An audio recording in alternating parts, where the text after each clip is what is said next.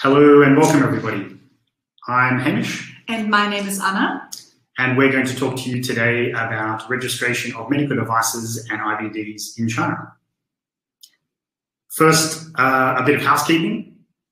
We're going to talk for 1 hour today, including Q&A, 10 minutes Q&A at the end. So please don't hesitate to put your questions into the chat box and we will gather those and answer them at the very end, when our Managing Director, Stefan Fischer, will also join us. We have over 80 participants who've signed up from all over the world. Thank you very much for your attendance. As this is part of a 4-part webinar series, we will today really set the base, the foundations, so that we can do a deep dive in the subsequent 3 webinars.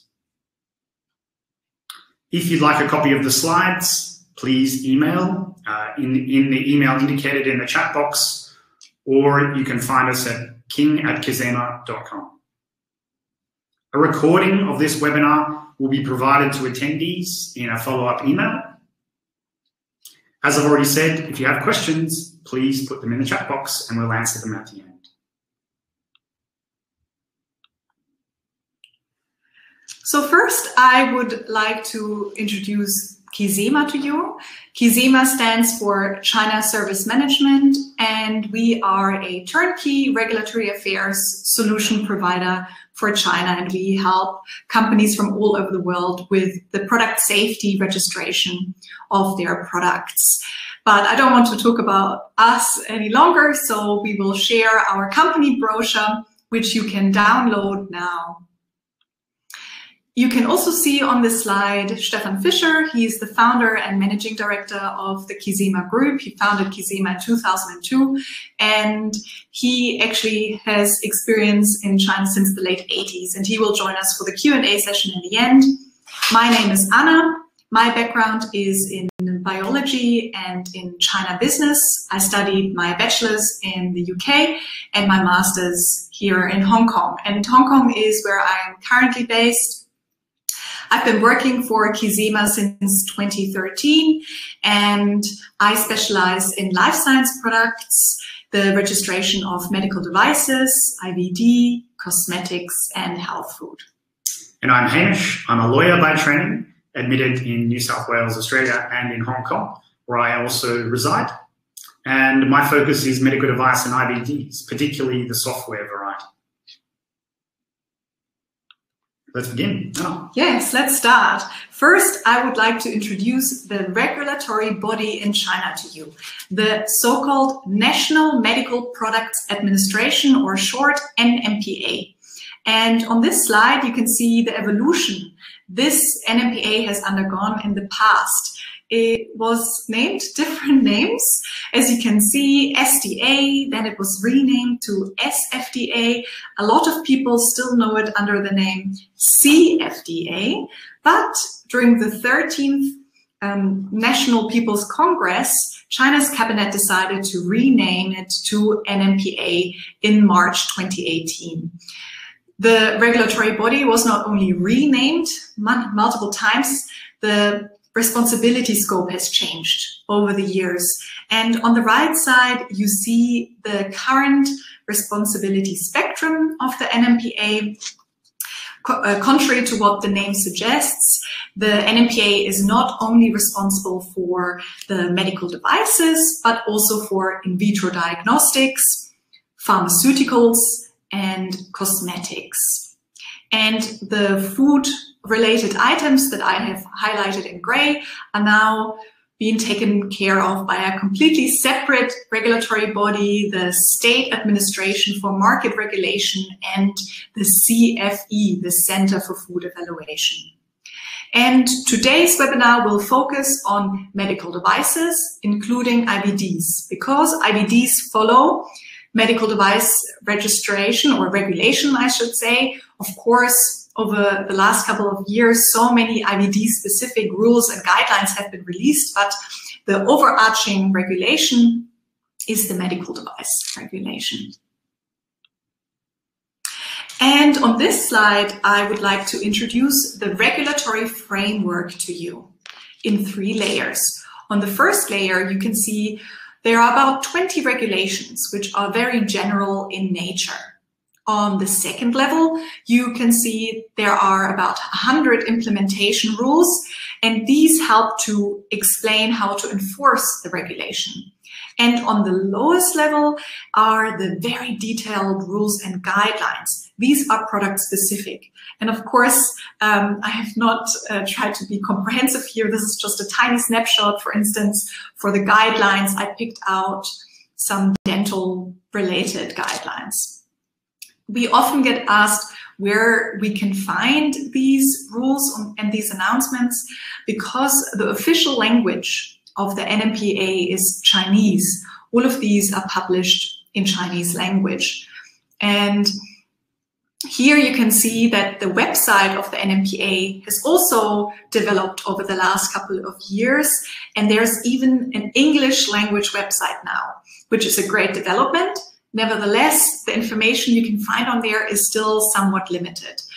It's good news that they try to release more and more English information, but right now, unfortunately, it's not as comprehensive as we would hope for. Here are the different types of NMPA approvals. And on the left-hand side, you can see the different types of approvals for Class 1. And on the right-hand side, the different types of approvals for Class 2 and 3. The main differentiation is that the initial application for Class 1 medical devices is a filing procedure.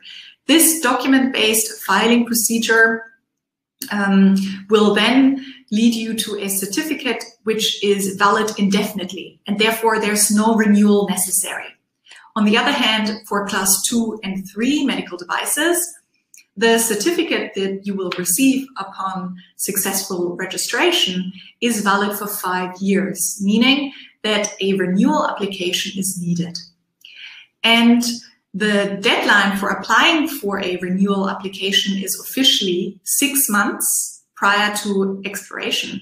However, we remind our clients as early as 2 years beforehand, because if the tests, specifications, or some important standards have changed, it is possible that as part of the renewal, you have to perform some testing. And testing takes a long time. So it is better to start thinking about the renewal earlier than later. Then there is the approval change, the third one you can see here on the slide. And we differentiate between approval change with tests because of major changes, for instance, if there has been a change in function or main structure, versus approval change without tests if there has been a minor update. Nevertheless, you have to inform the NMPA. And you might see that in gray, I wrote extension or product change. So what's the difference between extension and product change? Extension is if you add an additional model to your already registered model in the certificate, and afterwards you can sell all of these. Whereas with a product change, you override the registered model with a new one, and after this, you can only sell the new model in China.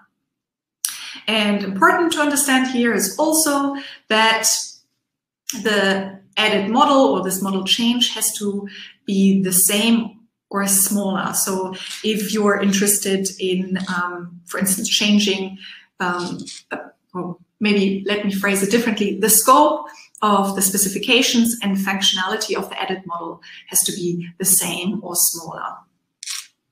Then there is administrative change. This is if your address changes or you perform a NMPA legal agent change. More on this later on.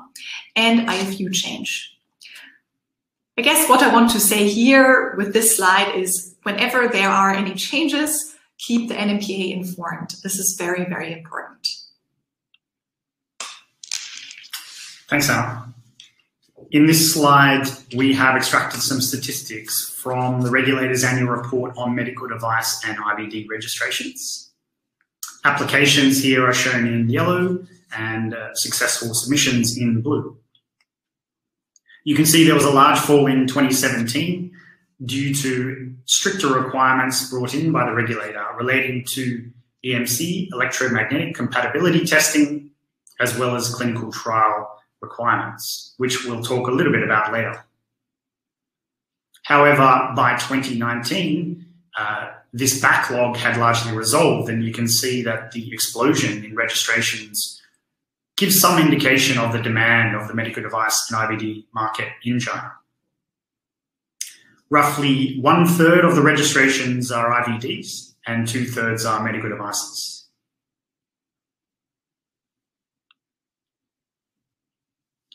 Also of interest is the class or the largest number of product groups registered in China.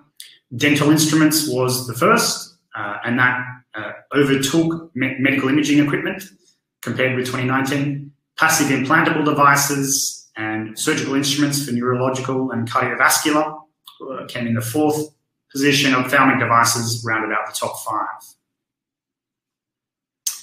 The largest, or rather the top registering countries in 2020 were USA was the top, and it has been for a number of years now. Germany and Japan and Korea were 2, 3, and 4 respectively, and I've also listed on the slides some of the other top 10 countries. You can see from these stats that the composition of China's domestic medical production, whilst it has shifted over the years and increasingly is going up the technology curve from low-end consumables to the more technology-intensive products, what really is in demand are the high-end products globally in China. China is still 10 to 15 years behind by its own accounts in terms of manufacturing technical capabilities.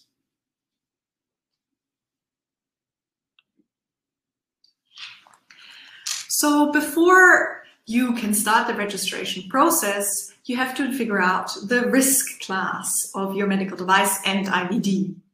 And there are 3 risk classes in China, 1, 2, and 3. The NMPA does not differentiate between class 2A and B. And the risk class in other countries can often serve as an indication of the risk class in China. However, not always. As you can see here in the slide with the arrows, it can happen that you fall into a higher risk class in China because the NMPA is quite conservative and strict. So how do you find out the risk class of your medical device? First, you look at the so-called medical device classification catalog. This was issued in 2017 and very recently in December 2020 updated. This catalog is vividly provided with over 2,000 product examples and 22 product categories. So it is actually quite straightforward to find your risk class. If you are unsure, the next step would be to look at the rules for medical device classification. And if there is still uncertainty in some borderline cases, it is possible to apply for an official NMPA classification. And then the NMPA will inform you of their official decision. I mentioned that in December, the classification changed for medical devices, and this is what you can see in this slide. 9 products were reclassified from risk class 2 to 1, and 6 products were reclassified from class 3 to 2. And what I gather from this is that, yeah, the regulatory body in China realized that they were too strict in some of their decisions. IVD reagents follow a separate classification. They have their very own classification catalog, which was put into effect in 2014, so quite a long time ago. And this is why the update, which occurred in October last year, was long overdue. And in this update, the NMPA released or changed and updated the product information of 29 IVD reagents, also to down classify some of the products. And you can see some typical examples of class 1, 2, and 3 on the slide. I want to stress that any IVD reagents labeled with radionuclides or those used for blood source screening do not fall under medical device regulation because they are actually regulated as drugs. So this is a completely different topic. After you've determined your product's risk classification, which of course helps determine the appropriate regulatory pathway, which Anna will talk about shortly, you need to consider naming your product's local representative in China, which is called the NMPA legal agent. The NMPA legal agent is the direct interface with the regulator. It must be a Chinese legal entity. The NMPA legal agent role is now one that is required throughout the product lifecycle. The role is increasingly important as the NMPA scrutinizes post-market activities more closely. You can see that previously it used to be called the China registration agent as well as the after-sales agent, but now there's just one role, NMPA legal agent. The NMPA legal agent formally submits the application dossier, interfaces with local test labs for local testing. It accepts the NMPA certificate when it succeeds, and arranges for the first import of the product. In the post-market surveillance role, the NMPA legal agent submits adverse event filings, also submits its annual reports, and supports overseas factory inspections. So what are your options for a local NMPA legal agent? You have three. You can have your own subsidiary in China. You can select a distributor, or you can select a third party. Choosing your own subsidiary in China is perhaps the belts and braces approach, but it requires substance in China. It's obviously more expensive and time consuming, and you need to make sure you have all regulatory activities implemented. If you select a distributor, that's often a lower cost upfront option, but carries with it risks, and we counsel caution to our customers when selecting a distributor, because the distributor will then get a look or certainly see all your important product information that is submitted as part of the application dossier. It also restricts your flexibility when trying to deal with other distributors. Your other option is a third party. Cisema acts as a legal agent, for example, for a number of our customers. This allows additional flexibility because you can, as is often needed in China, because it is such a large market, one distributor cannot cover the whole area. Also, having a third party helps with keeping up to date and making sure you're in satisfaction with the requirements. Now I will go deeper into the filing and registration process of medical devices and IVDs, and I'll start with Class 1 products.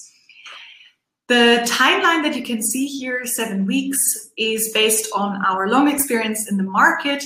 This is a best case scenario, but certainly a realistic best case scenario. The filing process is a completely document-based process. It starts with the preparation of some docs, then the writing of the PTR, the product technical requirements. This is always one of the core documents. Very important document we're going to talk about a bit more later. Yeah, and the notarization, and last but not least, the submission on site.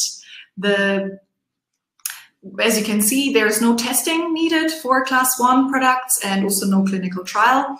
And after you have submitted your application, the NMPA issues the certificate very, very quickly. And an example of such a certificate is visible on this slide. So if you see this in your documents, keep it very safe. This document this certificate is valid indefinitely and needed for all sorts of processes in China. If we now compare the filing with the registration of a Class 2 and 3 product, it looks more complex. There are certainly more steps involved, including testing and potentially clinical trial.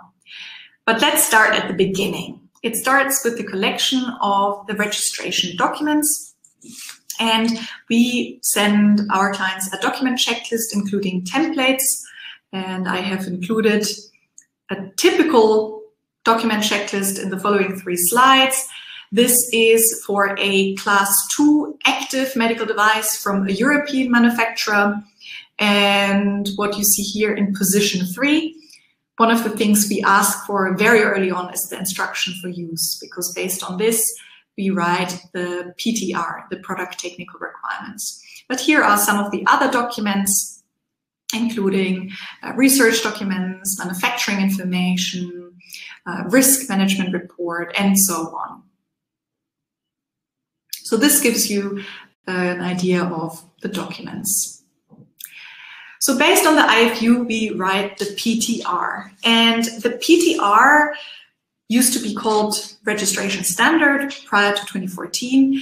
This is basically the test specifications and the prerequisite for agreeing on type tests with the test laboratory in China. And the laboratory uses this PTR to determine the sample list in accordance with the test method and standards. It also serves as a basis for the contract between the test lab and the NMPA legal agent. Typical tests could be performance tests, electronic safety tests, EMC tests, and biocompatibility tests. Then the samples are transported into China. A good coordination between the manufacturer, the customs broker, and the lab are very beneficial here. The products can enter China as so-called temporary import and export of goods. And this is import duty-free. The products are then allowed to remain within China for 6 months. 6 months is, of course, not enough time for the test. So this can be prolonged in 6-month intervals. Then the tests follow. Here you can see I'm talking in this bubble about tests and clinical, but I will do one after the other. So let's talk about the tests first, because type tests need to be performed in China. The time frame is about 18 weeks for without and 36 weeks with biocompatibility test. The reason why tests have to be performed, even though they have been performed outside of China, is because the NMPA does not accept tests according to CB scheme, certification body scheme. And in this regard, I'd like to introduce the standard system in China to you. GB, you can see on the right side, the Chinese standards. GB stands for Guobiao, which means national standard. YY is indication for industry standard. And if a T is mentioned, the T, for instance, GB-T, this means it is recommended. But the NMPA requests this. So let's go through them step by step. In the first line, relevant for active medical devices, you see safety tests have to be performed. The Chinese standard is about 85%, similar to the international standard. On the next line, you see electromagnetic compatibility tests have to be done, despite the Chinese standard being close to identical to the international one. Having said that, as you can see, quite an old version of the international standard, but this national standard is going to be updated in 2023. This is what I've added here in a red note. For body contacting medical devices, in the third line, biocompatibility testing can be potentially waived. So this is the only test that you can possibly avoid having. So how do you know if you have to redo the biocompatibility test in China? The NMPA has certain requirements. One of them would be, for instance, the test has to be performed in a lab with good laboratory practice, GLP. So this would be one of their requirements. So if your biocompatibility test ticks all the boxes, this is the one test that you can potentially avoid in China. And then, of course, you have to show what quality management and risk management measures are in place. Because of the local testing, of course, you need to make sure you have good relationships and knowledge of the local testing requirement and environment in China. There are around 50 different testing centers, but of course you must make sure that it's a qualified lab by the NMPA. We've listed here 10 of the more important. Your testing application submission requires, of course, most importantly, the PTR, but also IFU labels in Chinese, testing unit and tools. Having good relationships with the test labs is very helpful to getting a timely and relatively quick testing. The delays in local testing have increased since COVID times because of the additional requirements put on. So it depends on being flexible in terms of when you can actually test. You also want to make sure, as we've set out here, that your test lab has the relevant competency for your product. Now I'd like to address clinical, and the clinical documentation next to the test report is so important for your application dossier. Not all applicants have to undergo clinical trial in China, and now I'd like to discuss how you can find out whether this is relevant or not. So here I have a decision tree for different clinical pathways in China. Let's start with risk class 1. In this case, a simplified clinical evaluation is sufficient, no clinical trial needed. Remember, it's a completely document-based procedure. For class 2 and 3, however, clinical trial could be considered. The first step is to look at the clinical trial exemption catalog. And this exemption catalog is actually updated usually on an annual basis, most recently on the 19th of January this year, where the news version was released. And if your product is listed on this exemption list, then a simplified clinical evaluation is sufficient. If not, then since 2018, the NMPA allows applicants to utilize overseas clinical trial data. Of course, for this, the clinical trial from abroad has to meet NMPA's requirements. And there are a couple things to consider, including ethical, legal, and scientific principles of NMPA. But if your overseas clinical trial data qualifies, then this is a viable option. If you don't have your own clinical data or it doesn't meet the requirements, then there's one last option. And this is to write a full-blown CER, a clinical evaluation report based on a predicate device or multiple predicate devices. And a predicate device is an equivalent device that already successfully gained NMPA approval in China. So this is the first prerequisite. And if, well, I guess the difficulty with this option is that if the predicate device is from a direct competitor, gaining access to some of the information that is crucial for the CER is going to be hard. They're not going to be happy to share confidential information such as production information. Yeah, or material information for passive medical devices. So so this could be a hurdle. But if you have a previous generation model in China, this is fantastic. Yeah. It's also worth mentioning that we do have some success with obtaining predicate device information through either a formal application to the NMPA, although that takes time and will have a lot of information redacted, or through other legal means. Anna, one question perhaps is about, and we get asked quite often, the clinical evaluation report. How is that different from one in the EU? That's a good question. The purpose of a CER in China versus in Europe is a completely different one. It serves a completely different function. The purpose of a Chinese clinical evaluation report is to demonstrate equivalence and justify why differences between the to-be registered device and the predicate do not negatively impact safety and effectiveness. So there's zero information about state-of-the-arts or meeting essential requirements. All of this information is completely irrelevant, and yeah.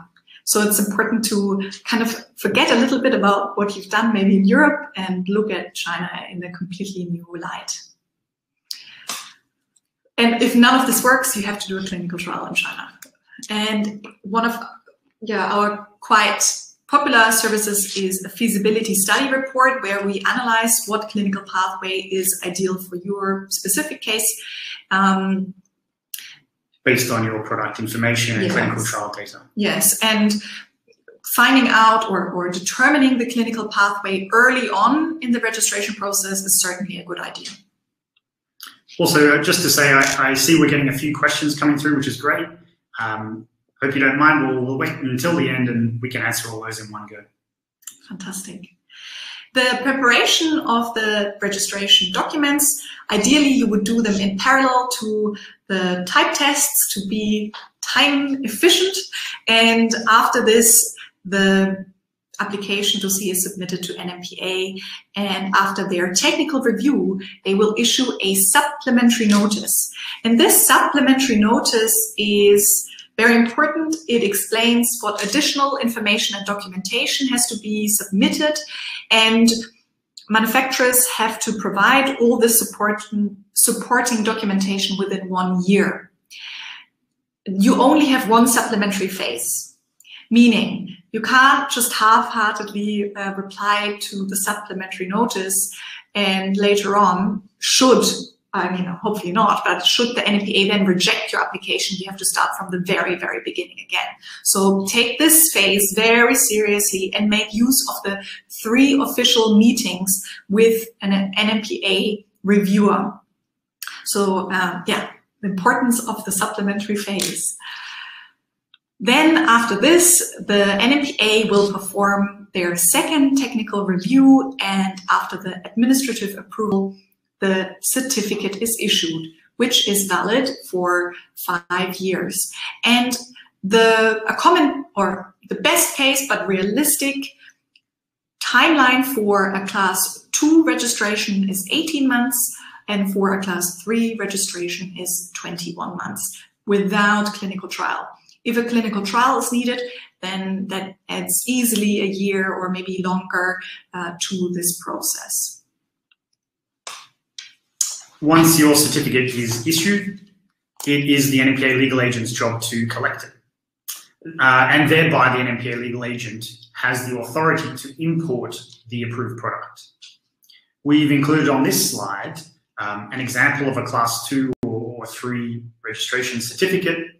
It's a 1-pager with the key information, including a unique certificate number, the name of the applicant, which is the legal manufacturer, production address, product name, accessories, etc. Importantly, appended to this certificate are the product technical requirements, the PTR that Anna has mentioned earlier. It is of equal importance to the certificate itself. You can see that we've also just set out in the blue box a recent development from the NMPA where they are trialing electronic certificates. These will be issued as well as the paper versions. However, this does not include an electronic version of the PTR. They are still only issued in original. The implications for this relate to what you need the originals for. As I've set out on this slide are some of the reasons why. It has a very important role to play in renewals and also extensions, changes for both product and administrative changes. Fortunately, if you have a copy only of the NMPA certificate and PTR, that should be sufficient for the extension or product change. But for a renewal, you generally require the original, so make sure you guard it closely. Sometimes, or fairly often actually, for companies that have distributor as their NMPA legal agent, they can well play games around, oh, here's the certificate or here's the PTR. So that's just a top tip to be aware of. Make sure you, at a minimum, get a copy of that certificate as well as the PTR. There are some instances when you can actually apply for a new certificate if your certificate is lost or you're having so much difficulty with your distributor that you just can't get it. However, this requires an NMPA legal agent change first. This is if you appoint your distributor as NMPA legal agent, which of course is not always, the case as we explained earlier. It's not necessarily the same person, yeah. Yeah, and really what we're just trying to say here is originals still play a big role in the regulatory framework in China. Mm-hmm. So do try to guard them closely. The NMPA itself has a database with lots of interesting information about various products. So you can search and find what your competitors, for example, are up to, because all products that are registered with the NMPA appear on this database. However, it is only in Chinese, unfortunately, at this stage. The first registration you should check is your own, because the registration on the database must be consistent with your certificate. And your actual product, of course. And your product. Otherwise, this can well trigger overseas factory inspections, which, of course, otherwise generally aren't required. We've listed here some of the information that can be found on the database, including the certificate number, model name, and intended use. This is pretty much the same as what the front page of the certificate shows. And actually, recently we have experienced also that discrepancies to the Chinese label, and I'll talk about this next. Oh, okay, in the later slide, is also causing some trouble. So just make sure that all information across the board is consistent, exactly. And it's your NMPA legal agent's responsibility to ensure this is the case. Now, another question apart from timeline that we are always asked is, what are the associated costs with a registration of a medical device?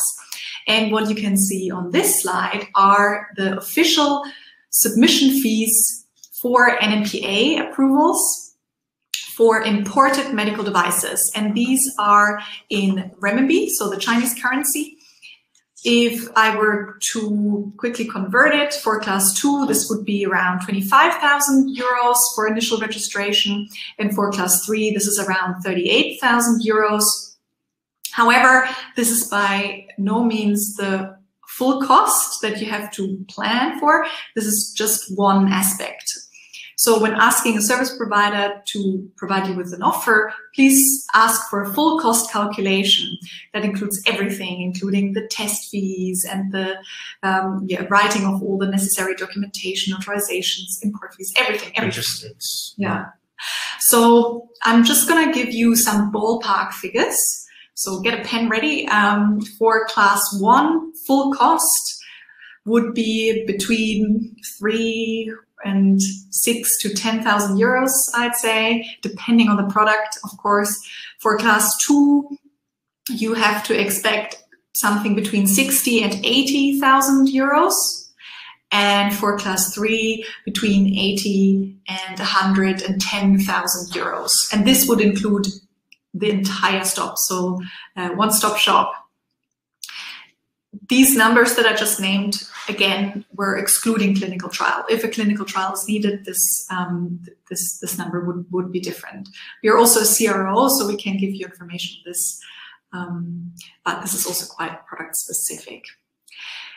What I'd like to mention here, again, before I move on, is that the numbers you can see on this slide are applicable for imported medical devices. The fees for domestics or Chinese manufacturers look a bit different. And the reasons for this is that for class 2, manufacturers apply with their provincial NMPA. And provincial NMPAs have completely different application fees depending on the province. Some of them heavily subsidize this, and in Henan province, I believe it's, according to my knowledge, it's even for free. And for class 3, the initial or the new registration, you just halve this amount. The justification by the NMPA in the past for this was that Chinese applicants have to go through factory inspections routinely. So as part of every registration, a factory inspection is performed, which is a huge undertaking. Whereas for foreign applicants, this is not being done. Hamish mentioned overseas factory inspections earlier, but this is really only if there is a serious concern, a serious adverse event, for instance, that triggers such an overseas factory inspection. To give you a number, in 2019, there were 24 overseas factory inspections. But apart from this, the registration procedure for an imported medical device or a domestic medical device is the same. The requirements, the steps are the same. It's just the fees are different. And domestic applicants deal often for class 1 and 2 deal with their provincial NPAs, and that experience can sometimes be better, sometimes maybe not better, depending on how experienced they are with your particular product. The Chinese label, the draft version, has to be actually already submitted as part of the application dossier. And the information of a typical Chinese label you can see here on the slide, but if there are any space constraints, the information that has to be displayed are the name, model, and specifications, as well as the production date and the device lifetime. And if there's not enough space for anything else, just as a comment, you know, that refers to the instruction for use for further details.